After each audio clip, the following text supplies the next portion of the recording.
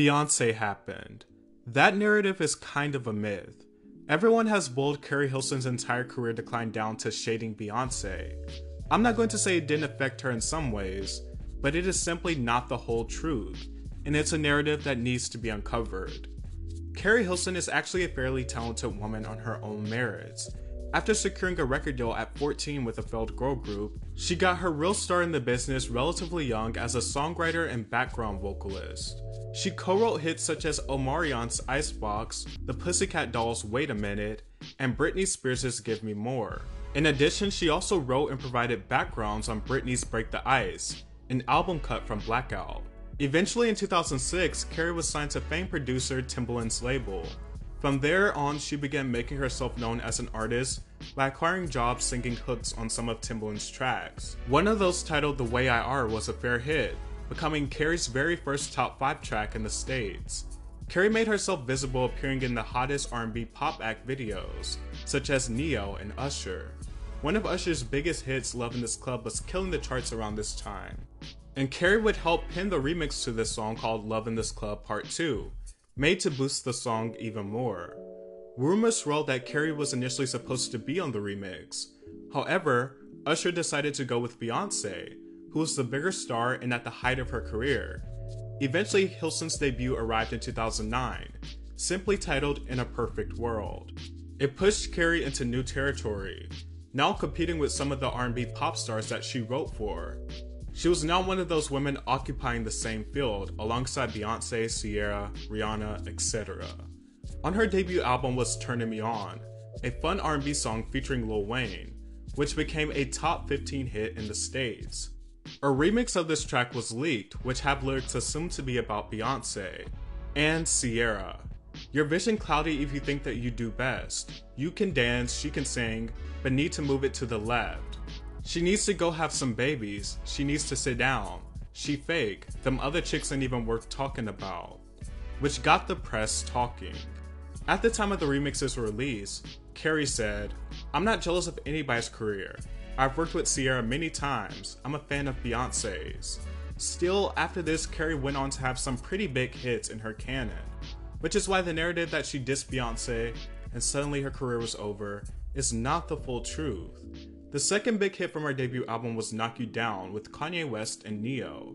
It reached the top 10 in Canada, Ireland, the United Kingdom, and the USA, and was a fair collaboration between the three, talking about the effects of heartbreak and love. Her debut album and its songs received a lot of recognition from the industry, being nominated for Grammys, BET Awards, and American Music Awards, so the industry was still definitely in Miss Hilson's favor. In 2010, Keri embarked on the journey of her second album, No Boys Allowed. Her first single, Breaking Point, stalled, not cracking the Hot 100. Coming off such a successful debut, it's clear to see this was a major flop, suggesting that her career failures had little to do with Beyonce, and more to do with Keri herself struggling a bit to keep up with the zeitgeist. No Boys Allowed had one big hit, which was also her last hit. It stands as the best song of her career, and not a bad way to go out of the game. The song is Pretty Girl Rock, which is a song about pretty girl rockin' and female empowerment.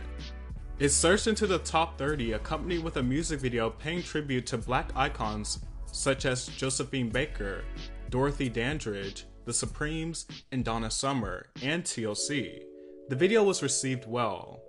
When speaking about the expectations for her album, Keri threw a little shade at Ciara, due to the underperformance of her album Basic Instinct, which only sold 37,000 copies first week. Keri said, "I would like to sell higher than 35K, I mean anyone would." I saw a quote where she said, "It's not all about the numbers, and I'm not really a chart reader. I don't look at charts, it's probably what she honestly feels."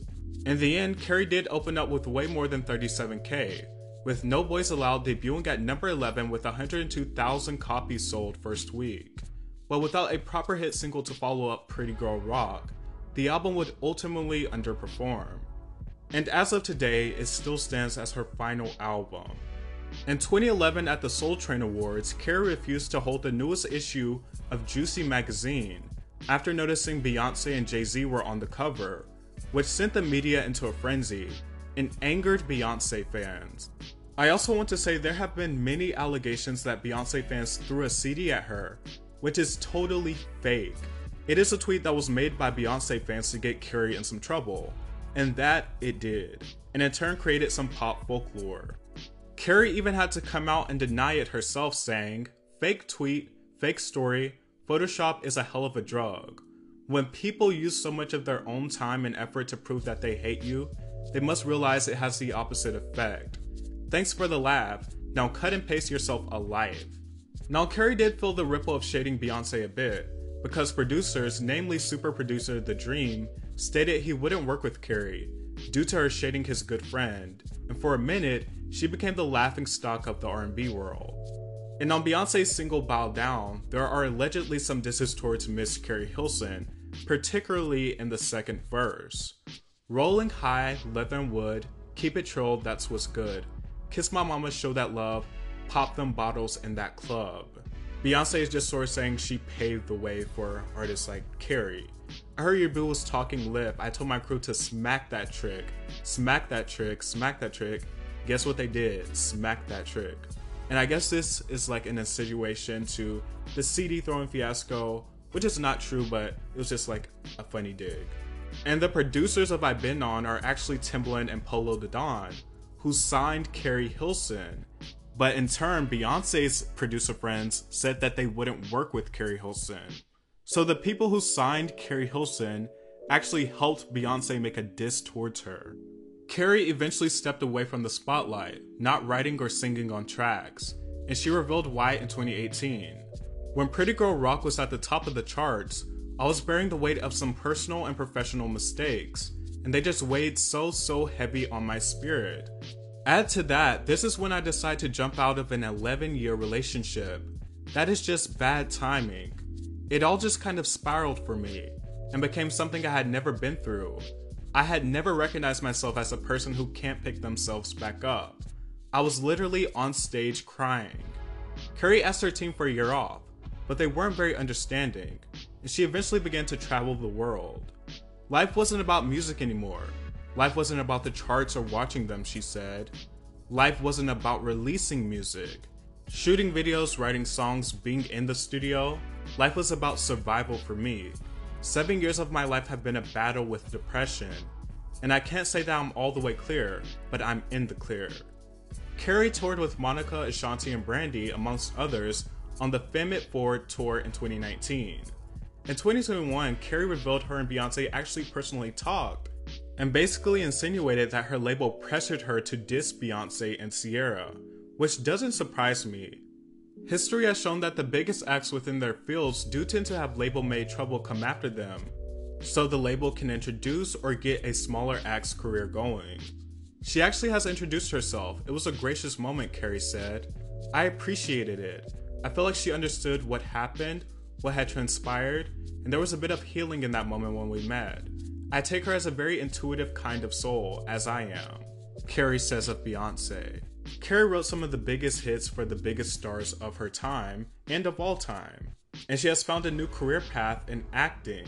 She has landed a few movie roles since she stopped making music, such as 2012's Think Like a Man, 2016's Almost Christmas, and her most recent where she has a starring role called Lust, a 7 Deadly Sins story.